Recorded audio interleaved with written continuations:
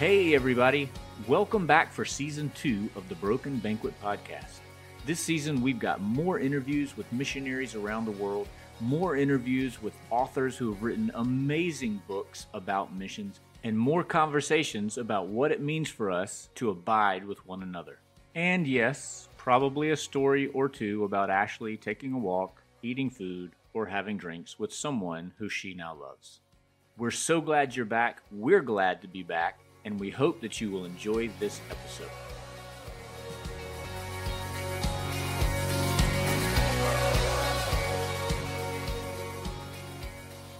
Hi, guys. Hey, Ashley. Hey, Will. How are you?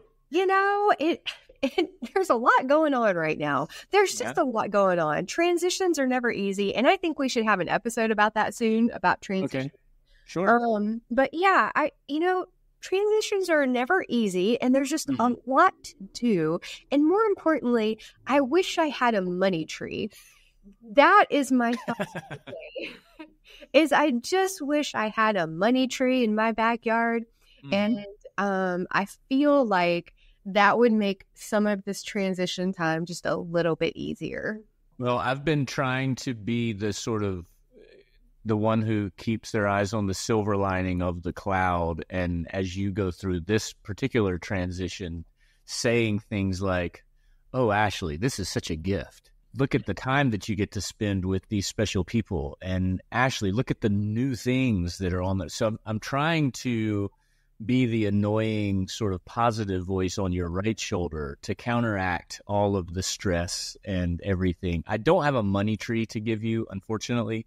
If I did, I would. But I agree. I think I love about you is that you're so giving and generous that you would even give up your money tree for me. So I appreciate you. And I never once have wanted to punch you as far as all of that positivity that you've been throwing my way.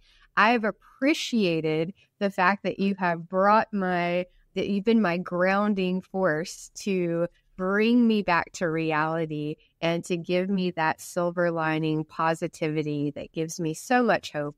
I thank you, Will Bailey, for being a part of my life. Well, you're welcome. And I'm really glad to know that my being a part of your life has never driven you to physical violence. Thank you. That's important to me. So transitions and money trees aside, who's that sitting next to you today, Ashley? Oh, Will Bailey. Have you been poking her in the arm? Because you have a tendency to poke me in the arm when I'm sitting next to you. I am now. She's so thankful. We are sitting in the same room. Will Bailey. I'm so excited about the person sitting to my left and who is on your right. I do know my directions. Like if you're looking at the camera, she's on your right, right? No, but it's okay. It doesn't matter. So directionally challenged, which is great for transitions as well. Okay, here's the story. The year was 2013. And in that year, I was in Haiti. And I was suffering from a bit of a parasite. I was not looking real great, not feeling real great, not healthy. You don't have to say any of that after you have said I was in Haiti, because all the rest of that is just understood. If you were in Haiti, Ashley, you had a parasite, you didn't feel good, probably didn't look real good. But continue. Yes, thank you for that. Thank you. It was definitely my story there for a few years. Nonetheless, so I was in an airport thinking, I'm just wanting to go home. It was March 2013. I'm just going to go home for a while. And there was this great team of people. They were sitting over in the corner. I'd already broken in line in front of them in trying to get my ticket changed. So it was a good first impression, I'm sure. And so the second impression was me laying down on a bench, trying to just get to my flight, just wanting to be on the flight, maybe get home that day. And this wonderful doctor came over. Nice guy. He brought over one of the pastors, the director of missions that was with them. They were so kind and so thoughtful. And they'd been telling me about the medical missions that they'd been doing that week. They were working at a children's home at Derivage, which is where I had a water system. So it was very good connections. And then I noticed that there are a group of people, and there were a couple of, like I said, it was a medical team. And these people just looking at me and like covering their mouths going, like, oh, look at her. Don't go over there. I was in between them and the bathroom, and they had to go around the lounge to get to the bathroom so as not to come near me. I really did feel like the person on the road to Jericho. And so thankfully my good Samaritan did come by. His name was Shane Barton. But that wonderful laughter that you hear, her name is Kay Ferguson. She never came over to check on me. And well, she is a nurse. Look, I had survived the week. I didn't want to end on a bad note. You're just looking very contagious. Nikki had warned us of all the bad things we could come home with. So, Will, it is my pleasure to introduce to our listeners, because you've met her a gazillion times. Mm-hmm. For our listeners, I introduce you to Kay Ferguson, the wonderful, the nurse, the Global Mission Committee chairperson at First Methodist Church of Shreveport. Hello, wonderful nurse chairperson, Kay Ferguson. Well, I got to say, the energy level already, even though you haven't spoken yet, I can just tell, like, Ashley is as energetic as I've seen her. And I'm pretty sure I know why. It's because you are in close proximity. And I just want to say really quickly, Ashley, I've heard you tell that story a number of times. You've told it a number of times on this podcast, but it's interesting to me to hear it. It's almost like one of those movies that it's sort of the same story over and over again, but from some different person's perspective. So you see sort of scenes that overlap, because depending on who you're talking to when you tell that story, the perspective of that story changes a little bit. And who the bad guy is in that story. That's what I was going to say. I wasn't expecting Kay to get thrown under the bus in this version of that story. But I think at this point, all of us can pretty much visualize what that airport experience was like for you. So anyway, Kay, welcome to the Broken Banquet podcast. And thank you. I'm actually excited to be here. Well, we wanted to have you on because I think your story and my story are so closely intertwined. Yes. Especially over these last 10 years that I couldn't have been who I have been without you. Oh, wow. And I wanted everyone to be a part of the journey that you and I went on together. Yes. Because I think you and I, for this last 10 years, we've grown together and we failed together. Yes. We've had great successes together. And so I think that I couldn't be who I am without you. And so it was a perfect partnership from the beginning, despite that. March 2013. Despite incident. that. And it has merged us into the best of friends. Yes. That is true. It has. So I'll tell you, Kay, one of the things that I appreciate is that from the very first conversation that Ashley and I had once she got to Shreveport, she started mentioning leaders at the church, people who were involved in missions that we were going to get to know.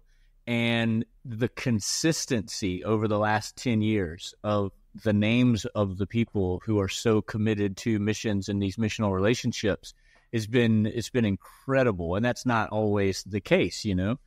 It's hard to get people to serve on committees, and it's hard to get the same people to serve on the same committees and all that kinds of stuff. But the fact that you and several others have been so consistently involved in the vision that First Church Shreveport has for missions and for your relationships with us, with these missionary families, it just represents to me what the vision is. And it's the fact that it is about real, long-lasting, faithful friendships. And so I can say, as from the missionary point of view, and I'm just going to go out on a limb here and speak for all of us, but it just means a lot to us that we know you and we know that you know us. And that comes from this long-term commitment that you've made. It's not just, I'm a church member, I'm expected to be on a committee this year. Okay, it's missions. Next year, okay, it'll be finance. Next year, okay, fine, pastor parish or whatever. But the fact that, and I know that this isn't the only thing that you do at the church, is be involved with missions. But in the midst of all the stuff that you all are involved in, you always make time for us. And it just really, that's a huge gift that you personally and those like you at the church have given to me and to our family. So thank you for that. Well, and I never thought about it that way with our committee, but honestly, as far as a global mission committee, we're really like a committee. Like the title committee is like on paper, right. But you ask any one of us who have been in this for a number of years, and we're a mission family, and that's what we call ourselves. And so we here at First Methodist, our group, we are a mission family, but then we're also, all of you are part of that mission family. And so, yeah, I really don't think of it as even serving on a committee. Because just like you said, I've served on various committees. Yep. Okay. That term's up. Let's serve on the next one. I've done all that. And this is a totally different experience. Mm-hmm. Yeah. Mission family. When we have our meetings, we don't sit in a room. Like we're in Ashley's home usually. We're around a table with food and fellowship, and that's what a global missions meeting looks like. Yeah. So Ashley, I want to interview you just for a second. Yes, please. My guess is it's very satisfying for you as the missions pastor. Ashley, I know you probably wouldn't take credit for kind of creating that, but watching that happen, maybe at first it was a committee meeting and now it's family. What is that? Is that something that you feel like you were intentional about? Is that something that you just see as one of the fruits of people getting it? Like, have you even thought about it? Is this something that you realize, like, hey, this is kind of different than the finance committee? You know what I mean? That's a great question, Will. That's a really, really good question. I think because we started out as a very small group of people and we were all very like-minded, and we had all been given the same goal or something to achieve together. So we had been given that vision by our senior pastor. So we knew what we were working with. And because I had started a doctorate at the same time, I felt like we were all in this learning group together. And we agreed pretty early on that things had to be undergirded in prayer. And we just really liked each other and clicked. And so I think that it became this natural intertwining of like-minded people with the same vision and all working toward that vision together. And it very quickly went from this is our ministry opportunity or this is our job to we get to do this together as a body of Christ and learn our way through it together. And so I feel like we've all just been on this journey together, which has created this family. And I'll ask Kay in a second, because I think that there was definitely transitions throughout this time. So from 10 years working, there were definitely transitions of where we started and a definite kind of benchmark in the middle. Yeah. Can I just speak to that question too? I know that was a question for Ashley, but I think part of once we did, come together as a group and we clicked, like-minded people, but then we all started traveling on these trips with Ashley, not all together. The whole group has never been on a trip together, all of us, but we've all been on trips, some to the same places and some not. I've not been to all of our countries. No one on our committee, I don't think, has been to every single country. And so once we started traveling, then we all brought our experiences to the table. Mm-hmm. And so then those discussions, we were learning from each other, learning more about you guys, all of our mission partners, from each other as we started traveling and experiencing it. So I think that helps make us a family too. So what you're saying basically is that finance committee meetings would be a lot different if they would take more trips together. See, absolutely. There you go. Yep. Well, what I think is interesting about that part, Kay, is then how that sort of spun out into changing the idea of a mission trip at First Methodist to now it's not, oh, we're having a party. Look at this. Yeah. It's Listeners, virtual confetti just fell all over my office because of some sort of gesture that I made. Anyway, the way that sort of spun out into redefining what mission trips meant for the church and what their expectation of mission trips were. So because the committee was having these experiences of traveling to get to know these missionary families, it was, I guess, easier to start getting church members who aren't on the committee excited about doing that same thing, which has grown now into this even larger community beyond the committee who also have experienced that and been able to share in that vision and then community. Because what I'm thinking of is in a church that your size, the more sort of ambassadors you have, the better. Yes. Because it's hard for you or for Ashley to sit down with all 5,000 members and talk about this. But if you've got, a group of 10 and then a group of 20 and then a group of 40 who have all had these experiences and it's growing outward, to me, it's just, if you can, it makes me wonder if one of the things that's so unique about how we feel when we come to visit your church and the way that people feel like they know my family comes, the seeds for that start in that committee relationship and what it means to that committee. And I think there's a connection there. And I can tell you one of the biggest compliments to us as a mission family committee, Yes, love it. is when you guys come, and I mean different missionary partners, when you come to our church and you say, your church members already know us, like that's like, bam, we're doing something right. Praise God. Praise God. Check. It worked. Yeah.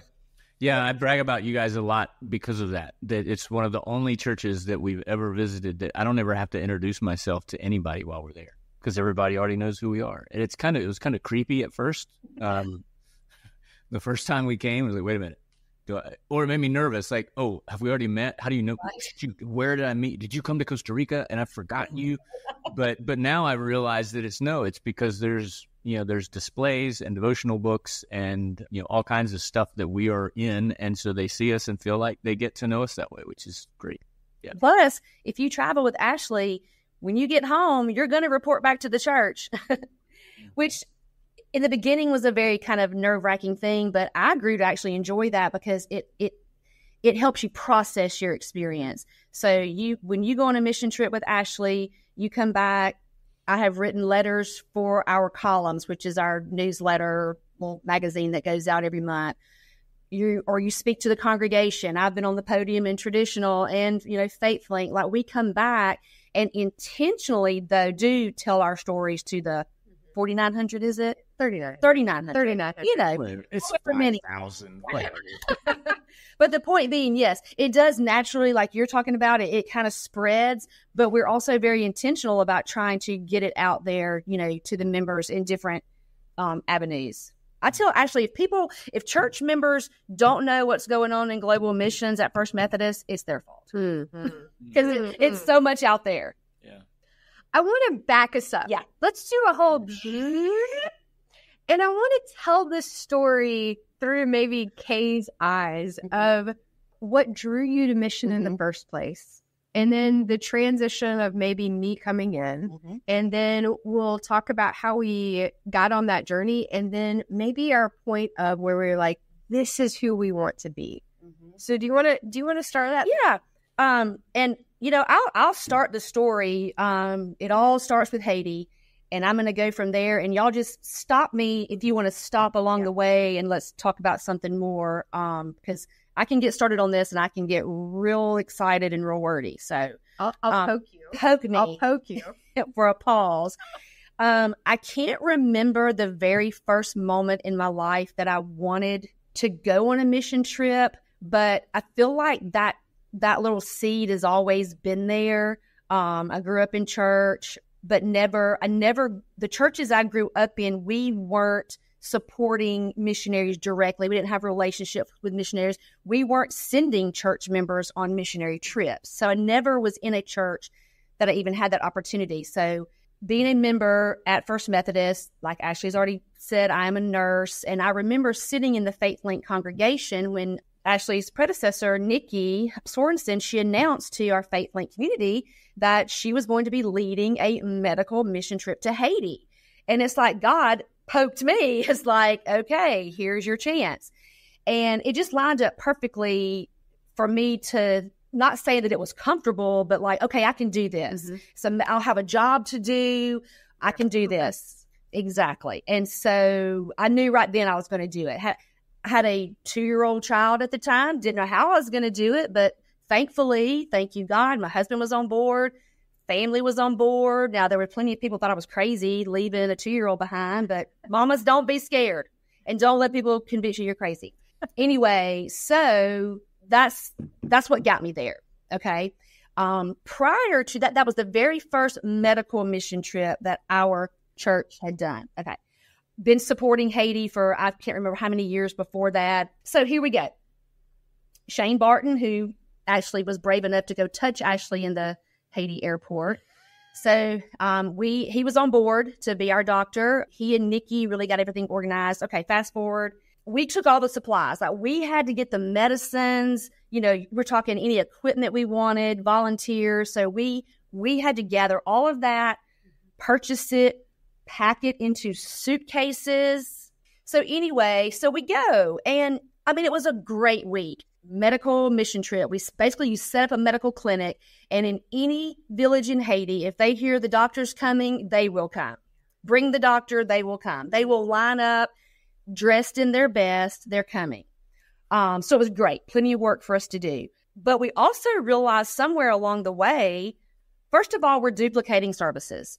Yes, we're doing medical exams. We're handing out medications. We handed out eyeglasses. We gave the malaria prophylactic pills. But then we realized, okay, other groups are coming and handing out medicines. Other groups are coming and handing out malaria pills. Oh, who's going to refill these medicines? Oh, who's going to check on them in a month if another medical team doesn't come? Because you can't, as a church, you can't support that ongoing. You can't be their sole supplier of medicine and medical support. Those were some things that we realized along the way. And when Ashley came along and already had her background and her vision of the relationships, okay, well, let's do this. Let's partner with a doctor in Haiti. Let's support where the members of the residents of the orphanage, the members of that community, they can go and see this Haitian doctor that they have access to. He can follow up with them. There's continuity of care. Let's use our money not to haul medicine and supplies down there, but let's help put our money to something that's ongoing. Right. Yeah. The clinic that was already operating. Yes. Yeah. There was a clinic there with a local doctor. Let's pour our resources our financial resources into that. So that was the first shift in Haiti. Yeah. So now let's go to Haiti. Yeah. Sit with Nimi and Mongerard. Let's go find out. Let's go get to know them. Let's get to know the Haitian culture. Nimi, Mongerard, what do you need? We don't want to tell you what you need. How about you tell us what you need? Mm-hmm. And oh man, that was a shift for me. That was okay. Well, and I think too, to put that in terms that we read about a lot, is that we had this Western mindset of we have the resources, we have the abilities, we have the professions, we have the people that can do all these things. So let's go give it to them without even listening and hearing their vision. And I remember Cindy Payne coming back and talking about that after one of her first trips. So they were just introducing me to their village and introducing me to their people and introducing me to their vision of what this community was. And all of a sudden, it just became so much clearer to me that what I think about, it doesn't matter. I need to support what their vision is and support their leadership. And that was a big defining moment. Yeah, because whatever we bring there as Americans, they're not going to say no to. It's a cultural value. Yes, their culture. And so we're just wasting resources in the long run, because if we're bringing them things that they don't need, that they're not going to say no to, was wasted resources. And part of this mission family and this, that it's very important to us too is accountability to our church and how we do spend the money that they're giving. Another thing in Haiti was Nimi, with Nimi, who she and her husband together run Derivache Orphanage. Nimi got training in community health. Huge, supporting that community healthcare wise. So it all began in Haiti, and that's where we realized. And so once we made the transition in Haiti, and then we had this vision that we needed to get out in the world and find mission partnerships, on all the other, continents that we, could get into. Here we go on our vision trips. Ashley and Shawnee and I, just the three of us to start with. Yeah. So we took off, and some of these countries we knew immediately that we would partner with. Some countries we knew immediately that we would not partner with. Some countries that we did partner with in the beginning, we don't partner with now. Again, relationships got to go both ways, and relationships are hard, and sometimes you got to break up. So it hasn't been perfect. It hasn't been perfect. And I will say, I think that the ones that we tried to force are definitely the ones that failed, and the ones that we let God naturally show us, and that we had relationships already that led us to something else, those are the ones that have had the longevity. Yeah. So as we started visiting missionaries in the countries, once we picked our partners and picked our countries, and then we start going to visit, because now we know we've shifted from transactional to transformational. So now we're going to go, let's learn what they do. Let's go learn. Let's go see firsthand what they do, what they need, how we can help, how we can support. And it was fantastic. And in the very beginning, the church did not understand it, thought, Ashley was going on how many vacations a year, they just didn't get it. But for those of us going on those trips, but instant, we got it. We understood it. And can I stop you there for a second? Because that was a question they already had. I've heard Ashley talk about this from her perspective before, but I'm glad you brought that up. How difficult was it for you as a committee member, but also just as a layperson at the church, to get people to start accepting some of these different ideas? How much resistance did you, Kay, feel when you started talking to people about this sort of shift in, like you said, from transactional to transformational missions? Yeah. For example, when you go to Haiti, I think they kind of get it, even when we're not doing a medical mission trip anymore. But when we started going to other countries, I think it got tougher. So, I went to, after that vision trip, I went to Romania. And they want to know, well, what are you going to do? Or we got back, well, what did y'all do? What was your mission? What was your project? The ones, again, the church members who are plugged in, who are following us, because we come back and we tell our stories, but we also bring back that missionary story. So we go to Romania, and we're with Stefania for the week. We come back with her story too, and we put that out there as much as they can.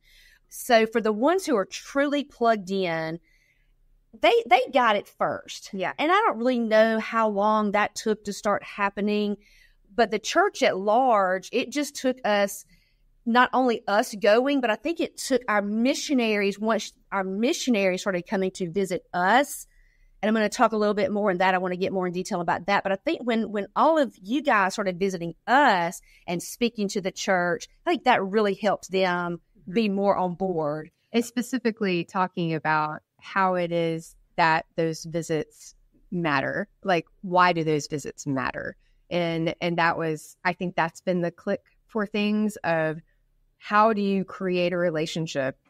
And if relationships truly matter, if we talk about that from the pulpit of the vertical relationship with God and the horizontal relationship with each other, if that's truly the most important thing that we do, then this is part of the relationship of bringing the body of Christ together across the world. And if that's truly our mission, then this is the most important thing, is for us to be able to go and visit and be with you for a while. And it's a lot. Yeah. And part of my story's always been that until I started traveling with missions, I really did not fully understand what it meant to be part of the body of Christ. as simple as, like I said, once we started going to Haiti and sitting down with Nimi and Mongerard and Franzu and Auntie, all the ones, we would sit around a table, eat food from the garden that they grew, that they prepared, and we would sit and fellowship and share our cultures. I started understanding then as I went to other countries and other cultures and really spending time listening to these missionaries, I started understanding, okay, we are the body. This is the body of Christ. And that's just something that's hard to put into words. But Jessica Weaver in Czech Republic, she told us, we started going to visit her. She told us no other supporting church, because we're not the only church that supports all of these missionaries that we support. Mm-hmm. But she told us we are the only supporting church that has ever come to visit her. And I was like, wow. And she told us, Stefania told us, you and Yolanda, Olga in Russia, all of them, it's very consistent what it means to y'all for us team, not just Ashley, but for other team members to come and just visit. Even before, when Stefania, when we first started supporting her in Romania, she wasn't 100% sure what her mission was going to be. Didn't matter. That's right. It didn't matter. We knew God put her there. We were supporting her. Now that her mission is all lined out, it's just been a beautiful thing that's fallen into place. But the other transition that happened with us is, so we get to know what the missionaries are doing and what they need. In visiting, we realize these missionaries are lonely. Yeah. And I don't remember which one of you, and it might have been you and Yolanda, y'all were the first ones to say to us, who's ministering to us?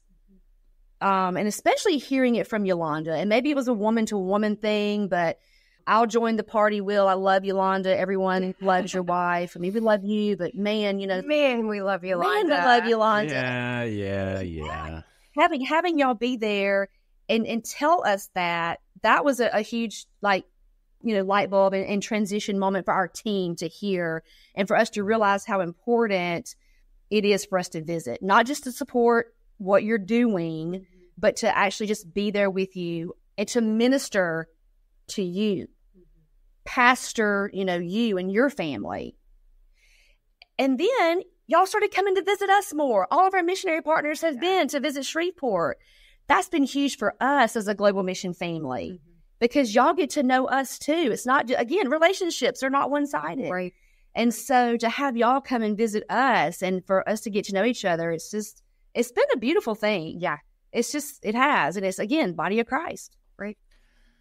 So I want to ask, though, on behalf of the 200-member church, who says, well, yeah, this sounds great. Let's send church members all over the world to scout out mission relationships. And then let's start bringing missionaries from all over the world to our church.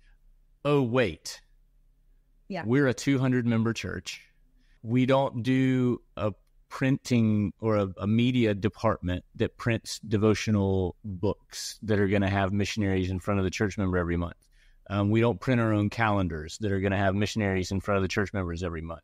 We don't, have a really nice modern display in the hallway on the way to our Sunday school classrooms where people are going to see our missionaries' faces every time they leave the sanctuary. So how do you translate this vision? What if you were transitioning in the opposite direction from Shreveport to a 200-member church in rural North Carolina? Yeah. How would you translate your vision for ministry and the way that you've been able to bring it to life at Shreveport into that context? Well, that's where it all started, was at a rural church in North Carolina that had maybe 200 members. And I would say that it's just a scaled down model. If we really are about relationships, then hopefully we pick one. Just pick one missionary, mission partner, whether maybe it's a local person or maybe it's local and global, because I think that they both have to go together.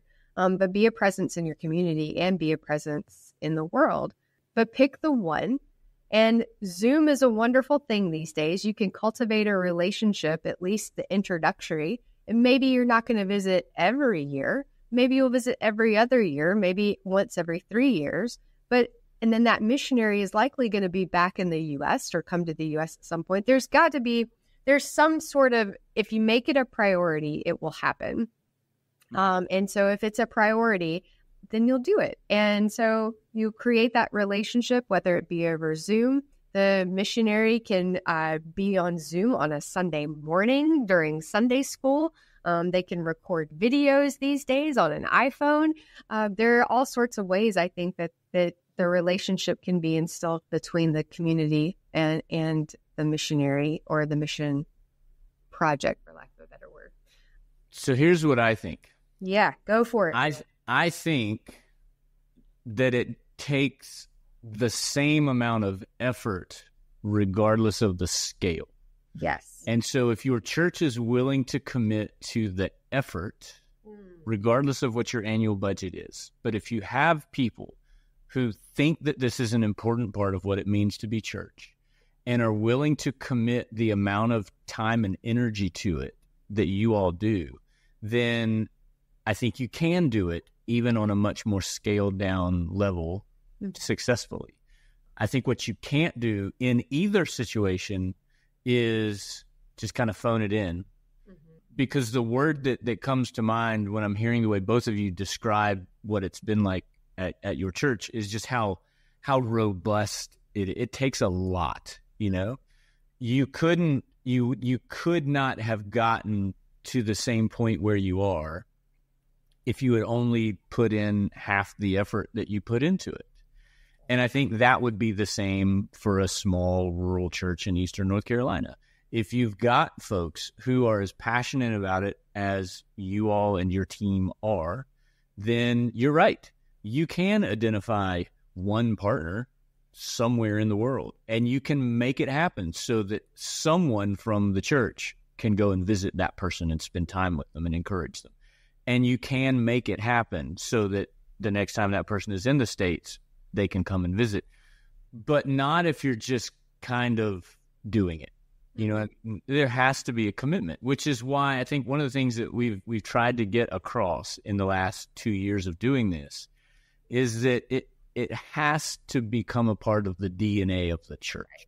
If it's just something that people do, then you really have a high risk of, as soon as it gets hard or inconvenient or expensive or what, there's a whole list of things that'll make people say, nah, oh well. But if it's become part of who you are as a church, then when you bump up against those things, you're going to figure out ways to make them happen anyway. Again, whether there's 5,000 of you or 200 of you. So, well, and I just want to add too, we're fortunate here, not just that we do have a large mission budget, but having Ashley as a full-time staff member. Us committee members, we don't have as many. We yes, visit when we can, visit y'all when you're here. But Ashley is in constant communication with all of our missionaries. Y'all talk daily, weekly. Weekly, weekly at least. And it might be telephone, it might be text, it might be Zoom. But it is, you got to, so I would think, even if you didn't have a full-time, if we didn't have Ashley, we would have to divvy that up somehow. We would have to just make sure that someone from the church was in communication, not just when you visit them, but in communication, consistently otherwise. Right. You're exactly right. Yeah. I think that's a good point of who's the point person, because there always needs to be a point person. I was going to say, Will, you made me think of something about us being a robust ministry here. And I do think that we are robust. I think that we also saw our limit, that there were other people that we had identified that we would have loved to have brought into the global family, but we were at our limit as far as what we knew that we could support financially, but even more importantly, emotionally and spiritually and time-wise. And so we knew that we had reached a point, and that was okay. When you're talking about that scaled down version or scaled up version, to identify what that limit is so that you can still do it robustly and well. Good answer. Thanks. Yeah. I think we both interviewed today. This is really good. Okay. I think another thing that you mentioned too, Will, was the importance of education. And so even if you're in a smaller church, smaller setting, that education is vital, key. And that's one thing that when Michelle Osborne, who we've had here on the podcast before, when Michelle Osborne and I were talking about what did the next 10 years of ministry look like, we've noticed that we started off with a big bang. She and I came in together nearly at the same time. We started with a big educational campaign. We started with toxic charity, and when helping hurts, we did a big push on educating the church together on what it looks like for this church to do local and global missions in a transformational way versus a transactional way. That's true. I forgot about that step because y'all did a really good job of saying, hey, church, this is what's coming. This is what's coming, and this is how we're going to change our mindset, and we're going to do this together. And through that became all the educational materials of then how can you pray for these people? How can you support these people? What does this look like? And so I think that over time, we've just assumed that everyone in this church now knows that vision, but it's time for a refresher course. So when is it time again to start? We've got to kick off a new educational campaign to say, what's next, church? And so what's next for the next 10 years? And we met that first goal. Mm-hmm. So yeah, what's our next goal? What's the next goal? How do we continue education, the process, so that we don't fall back into the easy mindset of what are you going to do? What project are you doing? And to quote one of our favorite friends, we are human beings and not human doings. That's right. It's so true. It's so true. I wondered, when you're thinking about this stage that you're getting ready to kind of go through, it seems to me like you have a gold mine of resources available to you this time that you didn't 10 years ago, which is the partners. You know, when you were starting this 10 years ago, you were starting with books and kind of the theoretical part and then reaching out looking for partners. But now you have people like us who you can lean on and let us do some of that teaching and reminding that's just, it seems like you have an extra tool in your belt this time that hopefully, I hope we would be effective in communicating how much this kind of relationship means to us and how vital it is to these different ministries all over the world. That's a really good point for the next transition of time. Like, we have these great relationships across the world now. Why don't you all be a part of this teaching the congregation of here's what's really worked and here is why I appreciate it. And here is how you can continue doing this. And here are even other things that you could do. Yeah. I mean, I was invited to be a part of a board of directors, a missions board of directors. And the reason why I was invited was because they realized that none of the other 13 people on that board of directors were actually missionaries in the field. And they thought, maybe it would be a good idea to have someone in the room who's in the mission field. And I think you guys, you have a lot of people that you can bring into the room who are in the mission field who can communicate these kinds of things. So I hope that you will. Yes. So Kay, if you could sum up the last 10 years in a couple of biggest lessons you've learned, let me put you on the spot. What would those couple of lessons be? Well, first, the thing that comes to mind, and we've already touched on, is that we don't always know what's best. I mean, we just don't always know what's best for someone else. I mean, that's here or internationally. And so I've really learned, just listen to people and get to know people, get to know them, listen to them. That's important. And you were good at that before, but I think you're even better at it now. I hope I'm better at it now. And what I love too is that it's translated from the mission field to everyday life. And I think that that's what the big call that Will, you and I have talked about a lot is we have these great experiences in the mission, and listeners, I'm doing the whole quotation marks in the mission field. We have these experiences, but if they're not translating to our everyday lives, then there really isn't transformation. So how is it that we can have these experiences, understand our partners, and then have it affect us so much that we are transformed into everyday living from that point on? and I just, through the traveling, I just brought so many things back to my family and especially to my son, Joseph.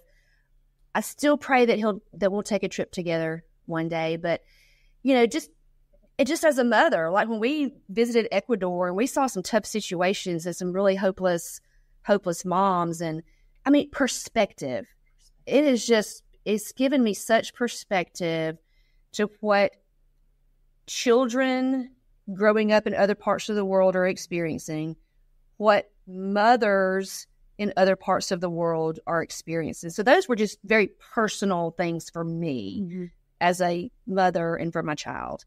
And then just perspective in general. I mean, what's the better way? What's the better way to say that, or more detailed way to say that? I loved what you said earlier about that.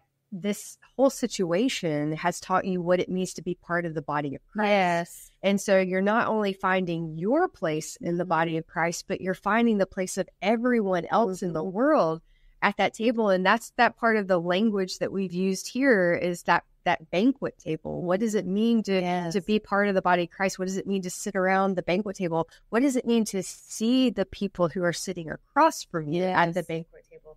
And I think that's the perspective that you're talking about. In thinking about just the relationships with us and our missionary partners, I come back to Yolanda. Like when our First Methodist a few years ago had our very first women's retreat, Yolanda came, Stefania from Romania came. Stefania was our speaker. Yolanda was there to pray with us, for us, over us. She also was there to participate. And it was an amazing experience. And especially with Yolanda's prayers and praying in Spanish. And for anybody who's never experienced either prayer in another language or sitting in a worship service in a language that you don't understand, it's powerful. When the Holy Spirit is truly there, and that's been our experience, it's powerful. And so that's just been another great part. And then we had Costa Ricans come and help on a construction project here, in Shreveport, which has been so, again, I think that's just that whole tangled web of what a great opportunity that God has shown us that we are all part of this family together. Together. Yeah. That will go down as one of my favorite memories is Kay, Yolanda, Stefania, and I shared a cabin together. And it was just the best. It was the best. It was just the best.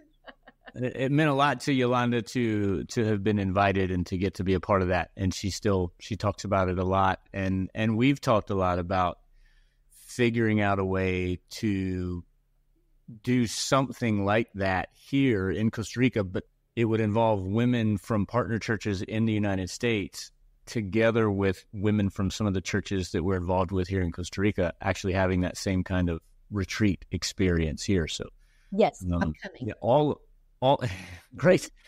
But those kinds of things, I mean, see how right that is, that an activity that your church put together really for your church has bled into the ministry that we've been called to here in Costa Rica. And that experience, because of our relationship with you and because Yolanda was invited to be a part of that, now is part of the things that God is doing through this ministry here in Costa Rica. And I just think that's the way it should be. That's so far removed from the mentality of you're coming to Costa Rica to build something for poor people that they can't build for themselves and then going home feeling better about yourself.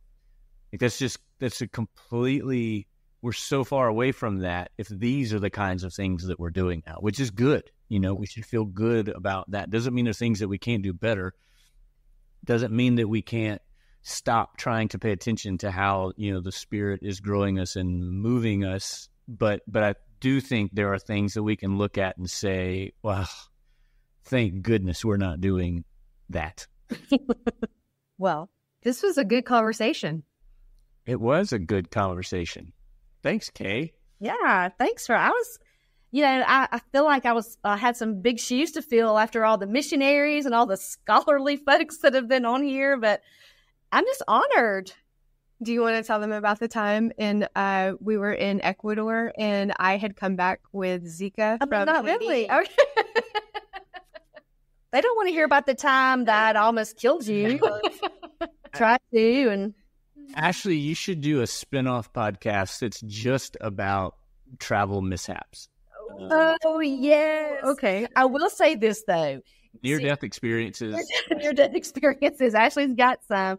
I will say this, though. In my partnership and friendship with Ashley, you have pushed me in ways that I would have never pushed myself, like into, I don't want to just use the word leadership, but that Ecuador trip, for example, Ashley did get sick and she had to send us ahead of her. And she just like hands me this folder. It's like, by the way, you're in charge until I get there. I was terrified, but it was great because it was hard, but it forced me like to step up, you know? And we did it. And you did a great job. I mean, hey, learned some cultural things, you know, without having someone there to guide me. We kind of messed up you just don't ever know what might be okay in this culture is not okay in another culture, but that's okay. We learned. And there was grace. And we got through it. Mm-hmm. And another great thing about relationship, you've built trust and you can help each other through these things. So yeah, I feel, that's something that actually, and I'm sure you've done that for others. I feel like that's one of your gifts is kind of like just nudging people into like doing things we never thought we could do. Thanks, Kay. Yeah. Will, have I ever done that for you? Have I pushed you to the brink of crazy? Yeah. That's two different questions. Yeah. Yeah. So Hey, or no, I think Ashley and I have a very easy relationship. I think from right off the bat, we kind of understood what made the other one tick, and so that's made it a very easy sort of partnership. You know, there are things that I know are expected of me, sort of technical things that are kind of expected of me, you know, like writing something for columns at the church. He even did it a long time without being asked. Oh. I know. He just yeah. Well, then it took 10 years of partnership, but I finally learned what was expected of me. But no, I mean, I think honestly, for the most part, that hasn't really been, I don't think, something I would use to characterize our relationship is that I feel like I've been pushed by you. That doesn't mean I haven't grown. I think those are different things. But anyway. You've caused me to grow, Will. Good. I feel like I'm blossomed because of your friendship. I'm not sure I've ever been accused of making someone blossom before. Or credited with. Well, Kay. This has been the best day ever. I just love you guys. Me too. Y'all make me feel good. Oh, good. That's good. That's good to hear. Yeah. I think I'm coming to Shreveport in the fall, so look forward to seeing you, Kay. I hope in September. Is that right? Is that what we landed on? September, October, sometime this fall. November, maybe. November, whatever. Sometime after July, I'll be in Shreveport and look forward to seeing you. Absolutely. Yeah. Ashley? It's been a pleasure. See you next time. Bye, Will. Bye, Ashley. Bye, Kay. Bye.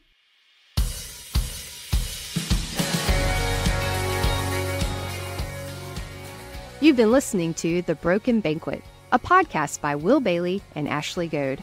Music provided by Irene and the Sleepers. Join us next week for another episode. He's prepared the table. All things are ready. Come to the feast.